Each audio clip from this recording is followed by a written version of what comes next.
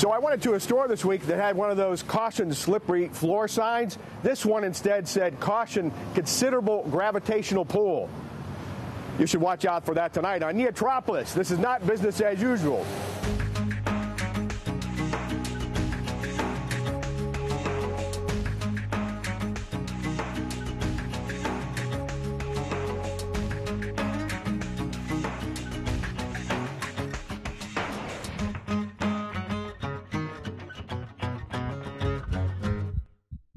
Welcome to NEOtropolis. We are not business as usual. Hi, I'm your host, Jim Evans. Tonight, we'll spend some time with a company here in Northeast Ohio that is working to produce sustainable energy while doing other great things by using one of the fundamental interactions with nature. And how they do it is unique in its simplicity. That's up for you in just a few moments. But first, we take a look at regional business news from the NEOtropolis Good Business News Aggregator. This is the good business news along the I-77 corridor for the week of February 7th. Tuesday's Cleveland Plain Dealer front page reports that construction will begin this week on the former St. Luke's Medical Center on Shaker Boulevard that has been vacant since 1999. The first phase of the project includes a $22 million renovation to the central wing of the building to build 72 apartments for the elderly and will be funded by a local nonprofit and out-of-state developer.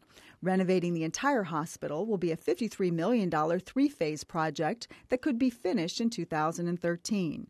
Wednesday's Cleveland Plain Dealer business section reports that Pittsburgh-based U.S. Steel Corporation plans to add at least 160 jobs in Lorain and a city south of Toledo over the next few years as it expands its plants in those areas.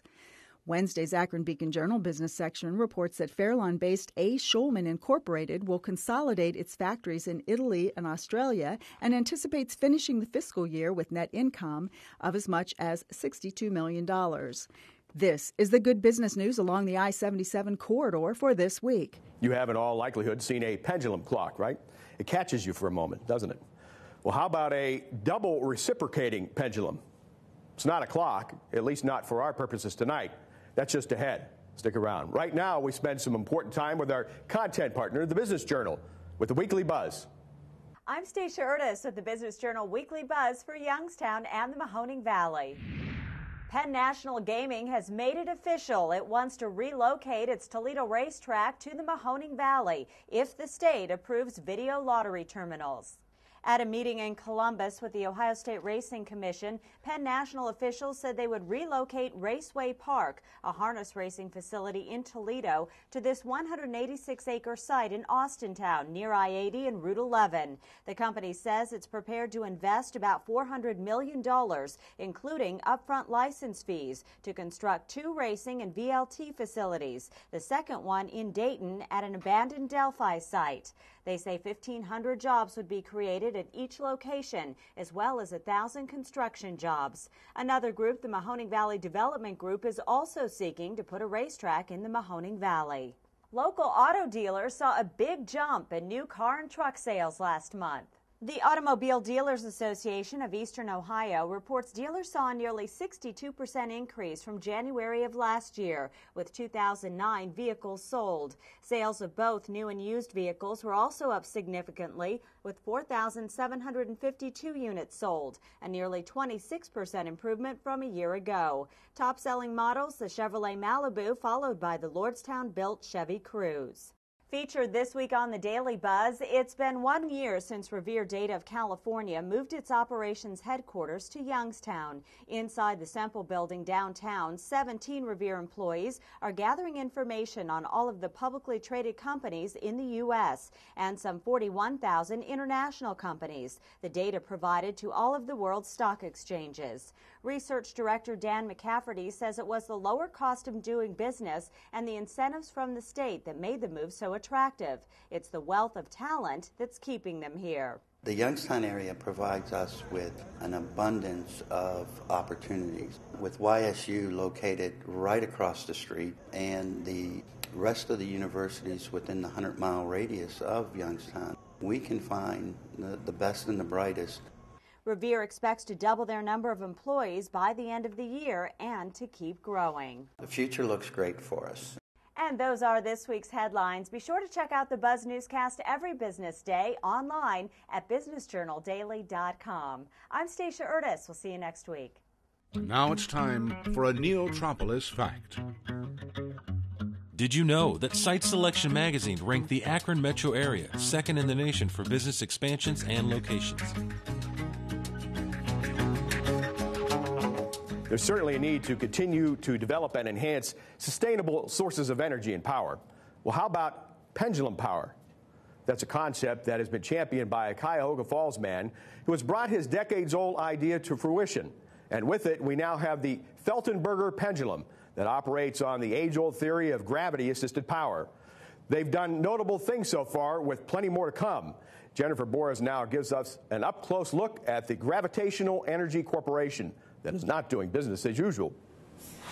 We hear a lot about different types of sustainable energy like solar and wind, but we're at a company here in Cuyahoga Falls and they're using this pendulum behind me to make Northeast Ohio the center of gravity, and it is definitely not business as usual. Bruce Feltenberger had a vision decades ago for his current company, Gravitational Energy Corporation. Back in 1965, as a young man, I visited a planetarium in Pittsburgh where they had a giant pendulum on display. And it was just sort of a scientific display, but it really captured my imagination. And I thought, you know, there might be a way to use something like that to actually produce work. So that's where the idea was born. The company was formed a few years ago to develop and commercialize this technology that he envisioned, to harness gravity's effects without using a waterfall. The first tangible example of his vision began with this relatively small prototype. And it's actually the results of this prototype that encouraged us toward moving forward with developing the technology. Gravity-assisted power is a term that we use to describe the effect that our machines produce. But in truth, gravity-assisted power has been around for centuries. Right here in Cuyahoga Falls, we've had waterfalls that at one time, I believe, powered grist mills and then small machine shops and that sort of thing. What our form of gravity-assisted power does is it enables us to be removed from a source of water and still get the benefit of gravity. A model like this one was actually brought to Haiti after the major earthquake last year to help provide residents with fresh water. It's very easy to start. It's a little like pushing a child on a swing. It takes a little effort to get it going. And you'll notice that the more you push it, the easier it gets to operate. The movement of the hand-operated pump determines the speed of the pendulum, which creates the momentum needed to pump water. Up to 1,000 gallons of water per hour. This water can be sent through a filtration system, making it clean enough to drink, or it can be used to irrigate fields. The water can even be turned into electricity to recharge batteries. So you can recharge batteries for working LED lighting systems or tools, or even golf cart-sized batteries that can be taken back to their huts and power LED lighting systems in their hut. Our hand-operated pendulum pumps are at least predominantly targeted for third world countries. They don't require electricity, they don't require fuel. It's strictly hand-operated, which means if the sun's not shining, you can still produce drinking water. Bruce says it feels good knowing his invention is already helping so many people. It's been a lot of years in the making, and to actually envision a machine, build it, patent it, do all the things necessary to get to a commercial machine and then see that it's doing people a lot of good, it was almost overwhelming. Yeah, I was really thrilled with it. Even the military is approaching the company to discuss using these pumps out in the field. They're extremely interested in using machines like this for the soldiers maybe in the Middle East area, and because it can potentially solve a lot of problems providing clean water not only to the soldiers, but also when they pull out of an area, the idea would be to leave it behind for the people there. He says it would help them cut down on the cost of bringing water to the front lines and also allow them to begin pumping water immediately from any available water source, even if that source has been sabotaged. The company also held a public demonstration in Cuyahoga Falls a few months ago to get the word out and show people how easy the pump is to use. The public came out in good numbers, and lots of different people got to operate the machine, and many people were remarking that the volume of water we were producing, they were saying, it just doesn't seem like I'm working that hard. And so, of course, that's what we wanted to hear. Getting to this point with this company, however, hasn't been quite so easy, and he's had some struggles along the way. Mostly in the form of financing. As an entrepreneur, there's all kinds of things you want to do, and my partners and I pretty well exhausted our own resources, and so it slows you down at times. But that's probably the biggest challenge. Despite some hurdles, Bruce believes in his company and the potential it has to help people around the globe while creating income right here in our region.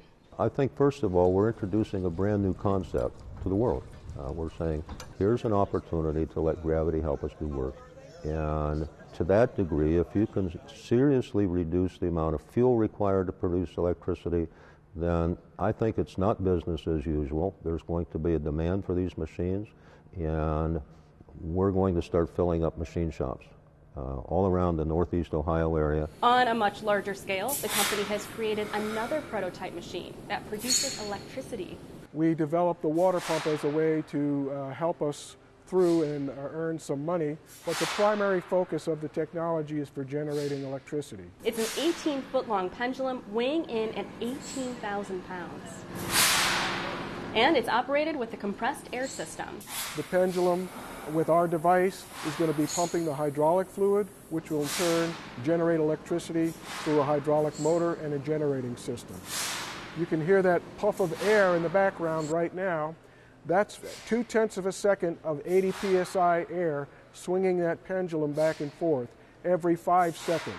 Bruce says he is currently negotiating with a fairly large Ohio company to form a joint venture to work with them on adding equipment to this giant pendulum, which will allow them to produce a significant amount of energy and accurately measure fuel use. And it helps us to keep up with energy demands without increasing emissions. That's how I see it. I think it could be a big win for everybody. And it all started with an idea back in 1965 on a field trip that many others also took. The difference is that Bruce saw something that no one else did, and he never forgot it. Right now, this is the only place where the machine you see behind me exists, but in the future they're planning to build much larger models that can provide enough electricity for 1,500 households. In Cuyahoga Falls, I'm Jennifer Boris for Western Reserve PBS. Are you not doing business as usual? Then email us at neotropolis.org. Tell us how you're changing your business, organization, or government agency to compete in the new economy. And who knows, you could be starring on NEOtropolis, not business as usual. So we took a look at sustainable energy from a microeconomic point of view. Now we talk with experts in the field for a macroeconomic perspective, or what we like to call fly-eye economics. With over 4,000 lenses, the eyes of a common housefly are among the most complex in the insect world. With us tonight, our panelists Will Hemker, entrepreneur executive with the University of Akron Research Foundation, and Dr. Ajay Mahajan, associate dean for research in the College of Engineering with the University of Akron. Gentlemen, thanks so much for being with us tonight. You know, there was a time when, before electricity, people used waterfalls to generate power and run equipment. Why have we we still have that, but why have we gotten seemingly so far away from that technology? Well, it starts out as, I think you'd have to say, it's cheap oil. Yeah. We went into the internal combustion engine, and whether that be gasoline or diesel driven, and they do a lot of work for us. Not only just move us around from place to place in our automobiles, but they're used quite heavily to generate electricity, even as backup power and remote power sources.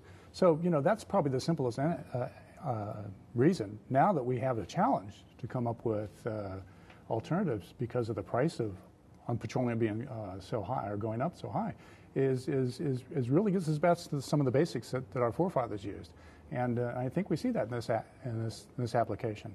Yeah, it's almost a new time. It's almost like the Wild West for alternate energy, and so you see a lot of clever and innovative devices coming into the market that pretty much do what we were doing 2,000 years ago. But hopefully doing it in a clever way, in a more innovative way, and giving a real alternative to oil. Well, we always hear about wind and solar for renewable energy sources, and the folks at GEC have come up with this unique concept as they have. Talk about its uniqueness and the impact it could have on business and jobs in Northeast Ohio. Well, I'm relatively new at it, and I'm not really an engineer. I'll let Asia get into that. But basically, I'm an industrial scientist in the areas of more materials such as polymers and the like. But I was introduced to them about a little over a month ago. And I was impressed. And number one, their know-how and their ability to reduce it to practice. And as you've shown in your videos, some of their prototypes are amazing.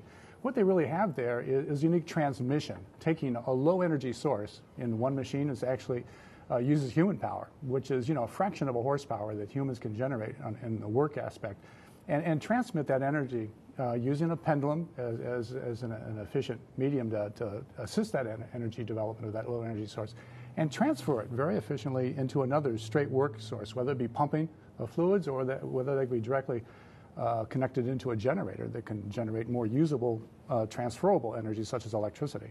So that's what's unique about them. They've taken some of the old world ideas and then have put in some very good machining and very low friction bearings and movement parts into that transmission. So it's really a transmission medium. Yeah, I think the design's quite clever. This is one of those designs that you can actually call clever, because it converts the pendulum motion into a reciprocating motion. So as the pendulum goes from left to right, you can actually see a motion, a back and forth motion. And because of the momentum of the pendulum, they can get a pretty good reciprocating motion that can then be used to either generate power or pump water or filter water. So from an engineering point of view, certainly it's unique, it's innovative. The trick now is to convert it into a business. I think that's where the challenge lies. Exactly, and that's how I was introduced to them. These guys are very clever and very sharp, hands-on engineers. The aspect is they know they need a little help. I mean, to get this idea out of their prototyping workshop into a viable business, and that's one thing we're trying to put together right now, a business plan that basically the people out there, potential customers, are also investors. Can read and understand, and the language they need to understand it. And that's basically what we do as entrepreneurs through the Research Foundation. And so myself and a partner, Sherry Waxman, who's one of my colleagues, she's very good at that in industrial applications and the mechanics, and she's right in on it, and we're going to see if we can help them out. Yeah. And they've got a few things going for them. In Northeast Ohio, this really is a good time to be doing these kinds of things. Northeast Ohio, Western Pennsylvania have been recognized by the U.S. Department of Commerce as a regional innovation cluster, as an RIC, in two areas, biosciences and clean energy technologies. So that immediately gives us the leverage that you need to say, okay, look, this is a cluster. These people are not alone. These companies are not alone. There's a plethora of companies out here that are doing similar kinds of things, and that gives the momentum. So that's a good thing. Through Will and his colleagues, they can be plugged into the Archangels network and other such investor networks. Again, right place, right time. They just need a little bit of help to really get them on that path. Once they gain some momentum, what's their message to perhaps businesses out there? Hey, this is what we're doing. This can really benefit you. Well, the message is it's doable. All right. You first of all, you have to be passionate. You have a creative idea and a design. They've done that so far. Now they know that they need to get other experts involved in their venture. People that can literally come on board, help be part of their management team, that can take them forward and make them very investable. Also that network that we provide here in the region, not only obviously the universities that we're connected with, but also other businesses, large and small. Also the investors. The businesses right now, or any time, they really don't want to invest very early stage. It's too risky. But there are people that are out there that do that, whether they be angel investors or venture capitalists. But even though we also have regional sources, regional government and funds that provide grants and other business resources. You have angel investor networks. We have state funding, such as the Third Frontier, which is very effective in our state. And obviously national. If we identify potential federal government agencies that would like that. For example, the military is looking very much to reduce their carbon footprint, the amount of petroleum they have to use to support their soldiers or their forces out in the field. This would be a great medium for them to get in. That would be a potential customer for gravity-assisted power. How might this impact jobs? I think tremendously. I mean, this is a fundamental machine that if the whole machine could be built in the area, showing real value, or important components even, using those strengths of Northeast Ohio, which is, the machining, the materials. These guys have a lot of know-how. They've been there before. I think they just need a little assistance. Yeah, one of the challenges is going to be identifying the early penetration markets, right? Okay. So this may not be a machine that you and I will go out and buy today. Right. But there certainly could be a machine or a device that could be used in a third world country or could be used in areas that don't have access to electricity. And so getting those early successes for this company would be absolutely critical, because once they can penetrate the market, doesn't matter where you penetrate it. Once you identify it, penetrate it, then they can start creating these devices and start creating jobs, as you mentioned. And a global impact, of course. You mentioned third world countries. They've already implemented their device in Haiti to produce water. They have the military connection as well now that they're pursuing, and it could really be a global thing. I think it can be. It reminds me of a nonprofit. I forget their name, but they use the children's merry-go-rounds to generate power, and they've installed hundreds, if not thousands. In fact, they were sponsored by a lot of companies that really saw the merit in that idea, and they've installed hundreds of them in Africa. And just the energy harnessed by the kids using the merry-go-round is enough to power a building. Not a huge building, but enough to not want electricity from the outside. So I think this certainly could be a device or a machine that could fit in that category, where you have somebody swinging it back and forth, and you're pumping water and you're cleaning it, and it's there for a few people to drink. And you realize that in these many parts of the world, the amount of electricity needed is very low, but it's needed because their cell phone systems are there, they're in place. Things such as lighting at night, just for they can go beyond the regular sunlight for business or schools. So, they need electricity. How can we get it to them? There you are. Great stuff. Gentlemen, thanks so much for joining us. Appreciate your time tonight. You're welcome. Thank you. Again, interesting things ahead for GEC. And with that, it's time now for Into the Future. Into the future.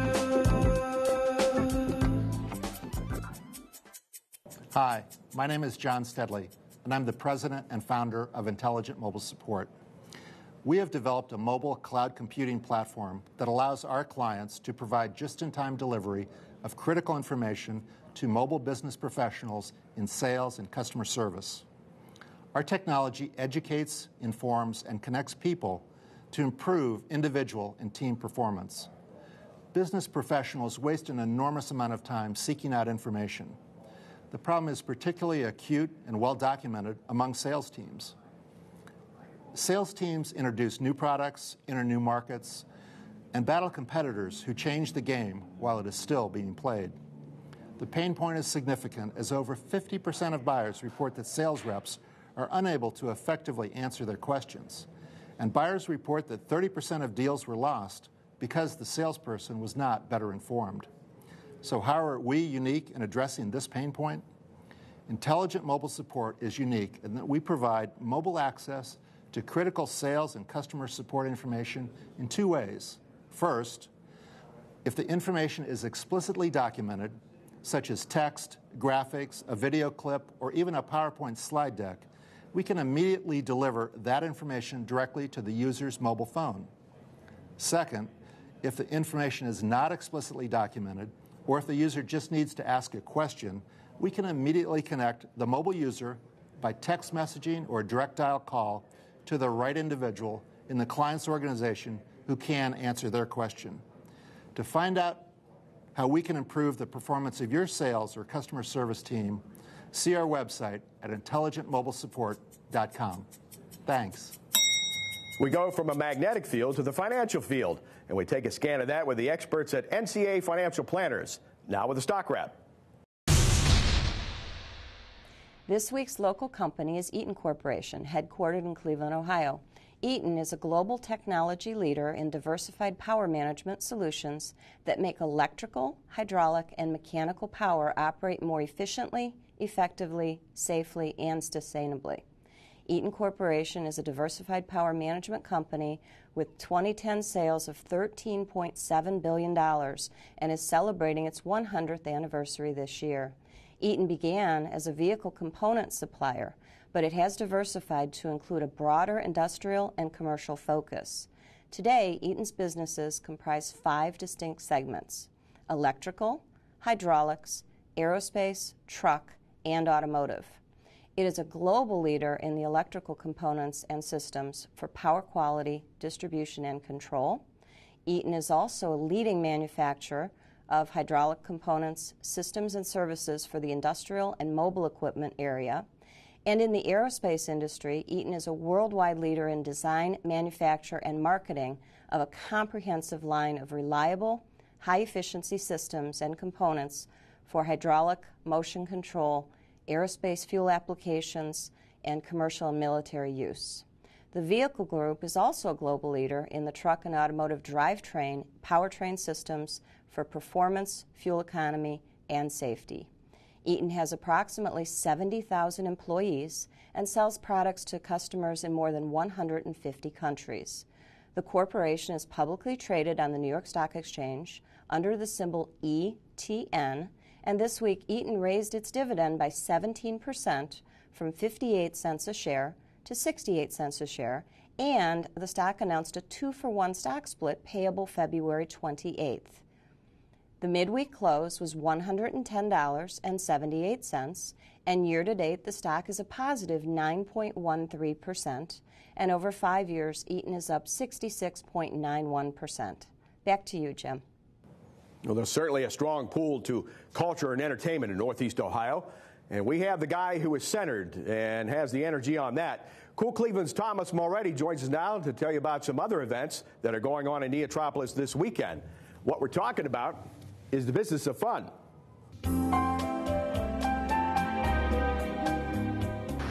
It's Thomas Mulready from CoolCleveland.com, and this week we're talking about live music in Northeast Ohio for Valentine's Day and for the rest of February.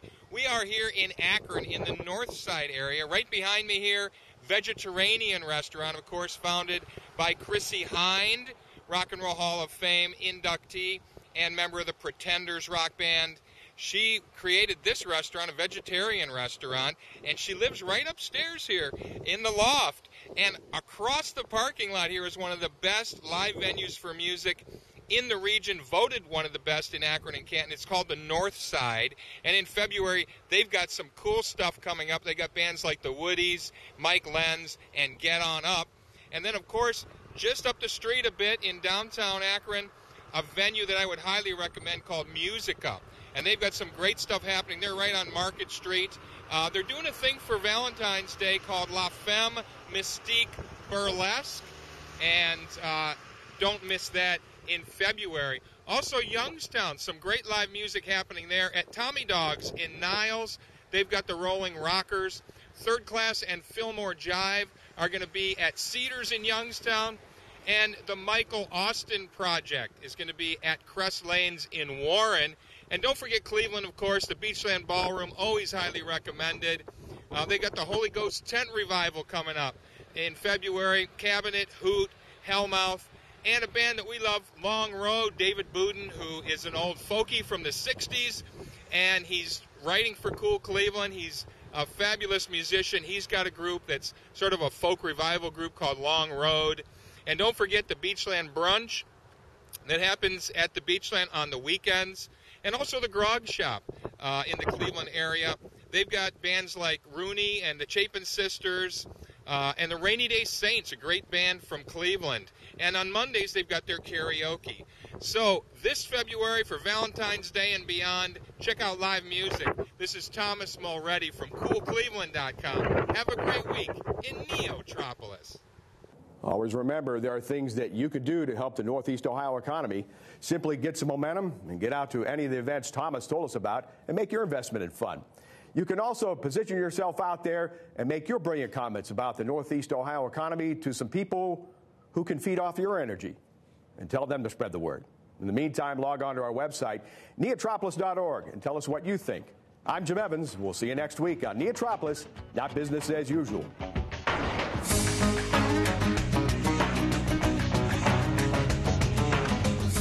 Funding for NEOtropolis has been provided by the Burton D. Morgan Foundation, committed to the free enterprise system.